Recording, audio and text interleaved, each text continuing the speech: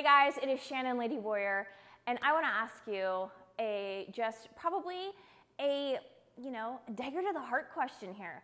Have you ever blamed the holiday for gaining weight?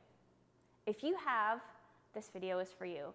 And today I'm going to give you the 5 strategies on how to eat and enjoy the holidays. And not just the holidays, all the events that are just those day events, whether it's the holiday, a barbecue, a birthday, a retirement party, a graduation party, anything where we are taking ourselves out of our own environment. Maybe we're not in control of the food that is coming. This is going to be for you. This is going to help you. And I am going to show you exactly how I build my plate during the holidays, particularly Thanksgiving, because it is my favorite holiday as it is coming up. So here we go. So it is not the holiday or the event that is causing you to gain weight, okay? So let's think about when we go to Thanksgiving dinner, when we go to Christmas dinner, when we have New Year's, or when we go to, a barbecue, a graduation, whatever it is. Think about the food that is there. Tons and tons of food revolves around the carbohydrates, okay? Probably typically more than you eat on a regular basis. So the first thing that we need to understand is what carbohydrates are doing to our body. Here we are. We have our carbohydrates, right? This is our body's main source of energy, okay? Our body thrives off of carbohydrates. This is where we get our energy, okay? So when we eat, the food gets broken down into glucose. All right, what is glucose?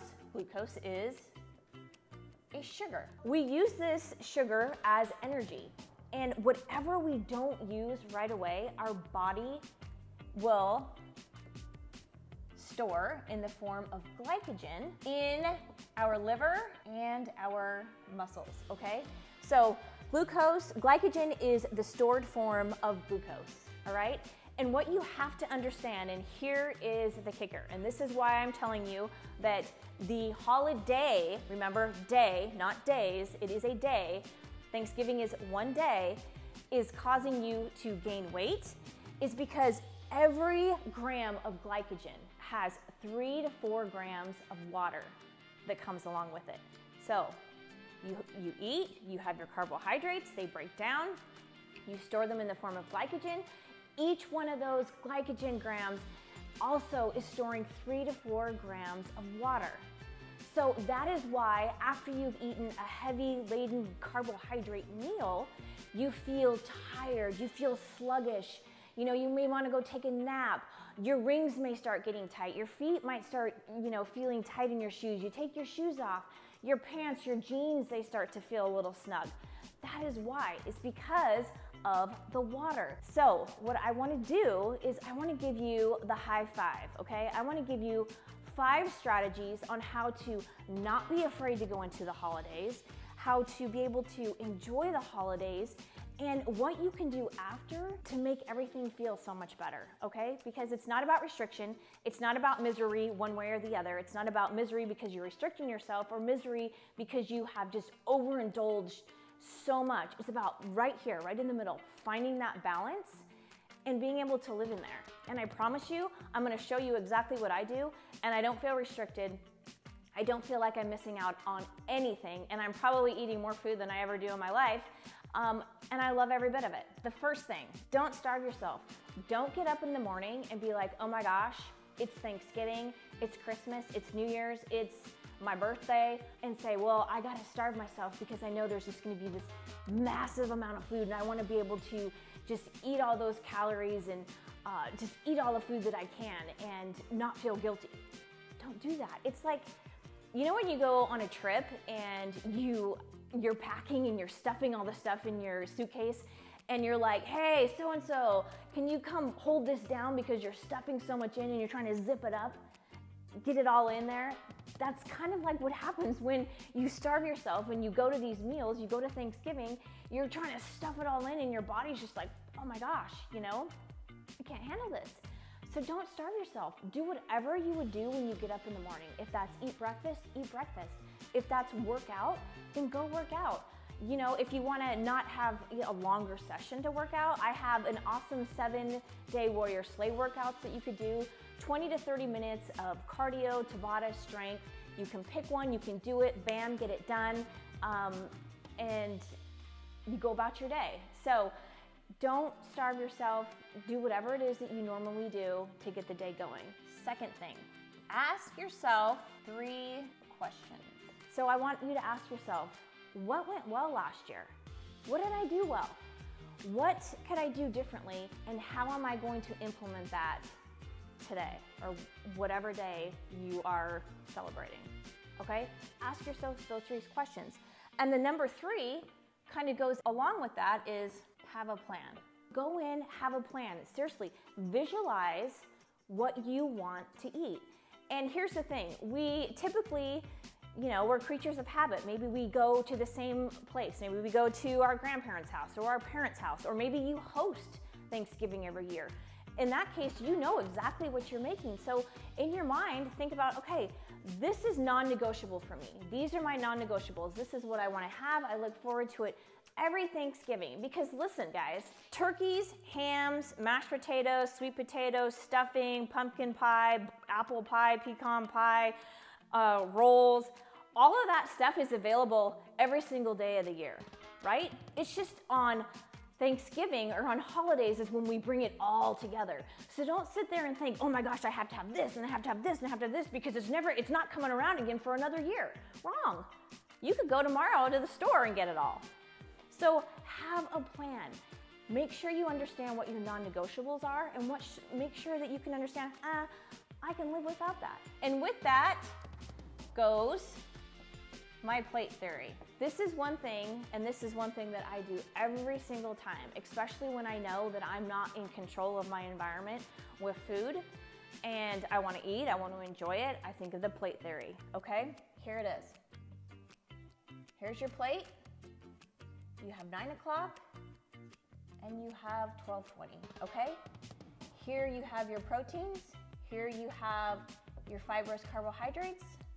And here you have your starchy carbs. Sorry, that looks like an E. I'm gonna show you exactly, this is almost verbatim what I have, because I know what I like to have every Thanksgiving. I like to have turkey only on Thanksgiving, right? And then I love to have broccoli, and I love to throw some bacon on it in the form of turkey bacon. My mom's stuffing, I love. I look forward to my mom's stuffing every single year.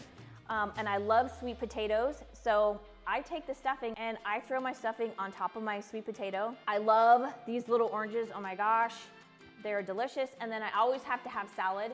And I brought this out because this is my favorite salad dressing.